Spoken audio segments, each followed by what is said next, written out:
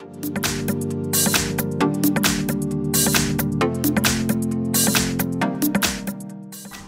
everyone, in front of me I've got Samsung Galaxy A13 and let me share with you how to add the fingerprint to this device. So first of all, let's open the settings, and here we have to scroll down in order to find biometrics and security.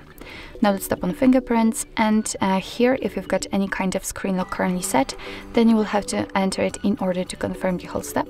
If not, you will have to do it right now. So you will have to set the screen lock. It is because that if for some reason the fingerprint sensor won't work, then you will still be able to unlock your device.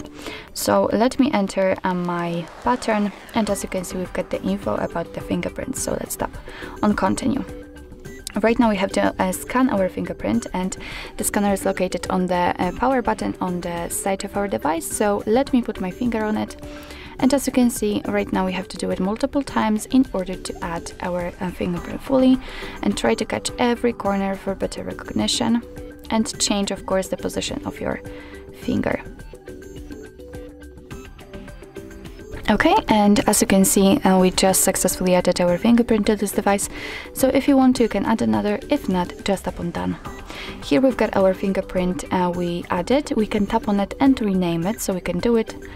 And remember to tap on save. If not, we can remove the fingerprint also here. So let's tap on save. We can add another. We can check added fingerprint. So this is, let's say, a test. If you've got a lot of fingerprints added, probably you can add up to 5.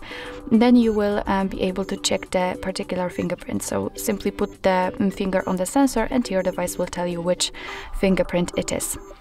Under it, we've got some options connected to the fingerprint also, so you can decide for what you want to use the fingerprint for, if you want to use it for the fingerprint unlock, and you can have the option fingerprint always on turned on, so it means that you will not have to put the finger on the sensor and press the power button. Just put it on the power button. So let me lock the device and let me check if it is working actually. Let me put my finger on the sensor, and as you can see, the device is unblocked, which means that we just successfully added our fingerprint to it. So actually this is it. This is how to add the fingerprint in your Samsung Galaxy A13.